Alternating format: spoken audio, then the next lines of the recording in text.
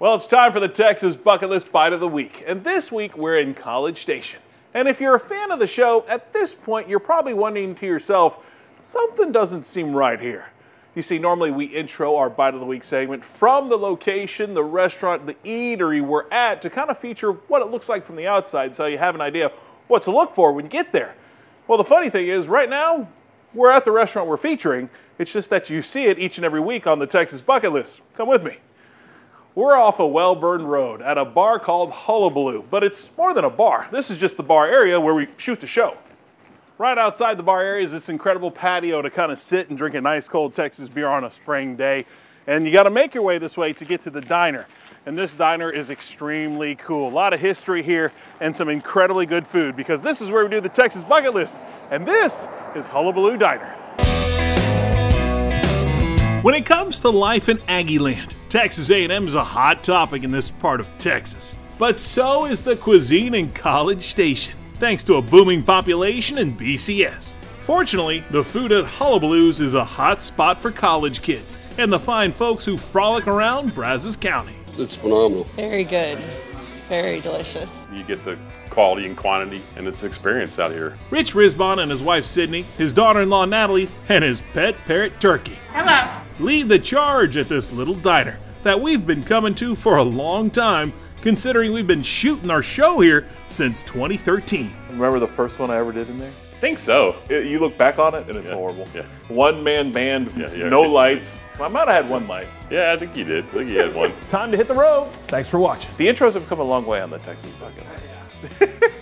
The best part of frequently filming at Hullabaloo's, getting a chance to grub on some great food. Since 2005, they've been serving up delicious diner delicacies from the diner they found on the internet. You found a diner car on eBay. On eBay, yes. What was your high bid? I don't remember. It wasn't much, though. It cost 10 times that to get it here. The bargain of eBay right here. I'll give you $5. I think it was a little more than that. After shipping it down from New York, the diner got an overdue overhaul. We left the original countertop. Stools are all original. That's the original tile work on the footrest because you can't match that same color anymore. Yeah, hard to find the salmon pink. Yes, exactly. Now you'll find all sorts of offerings from homemade pie, ridiculously sized Reubens, and pork rinds with a punch. I'm happier than a pig in mud right now. Being from Philly, Rich knew the menu had to include one more thing: Philly cheesesteak sandwiches. Being a guy from Philly, this must be the place to get a Philly. It is a place to get a Philly.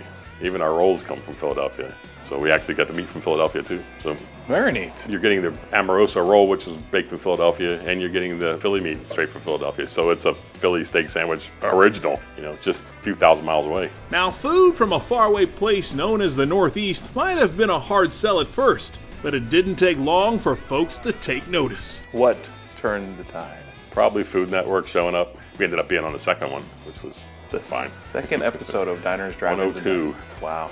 They came here. It was the second place they ever filmed. We thought it wasn't real. I mean, we'd only been in business about 6 months. Yeah. If it's good enough for some guy named Guy, I'm looking forward to getting a taste. But we're gonna try a new offering, and it sounds like something we can't refuse. The Roman combo. Bada bing. We have a Roman sausage sandwich, and we had a Philly cheesesteak. Rich started combining them out of, boredom, and we're always looking for things to do and new things to eat because we see that they, same stuff all the time. Sydney got started with a sausage. So we slice it to get the meat out of the casing? Yeah, we're gonna take it out of the casing. Okay. It's always a pretty thing. Yeah. That we're gonna stick under a weight, help it cook a little quicker. Just smoosh it. Now the sausages, they come out of Chicago? They do. Oh, some veggies, some onions. All right, now to the Philly steak. From Philadelphia, I'm told? Yeah. That is some sliced thin ribeye. How long does that take to cook? 60 seconds? Not long. Yeah, pretty quick. Oh, now we start mixing. Oh, just right on top. Woo! Get out of here. Just straight on that bun.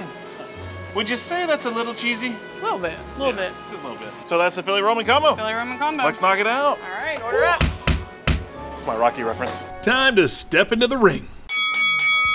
A serious sandwich for a serious appetite.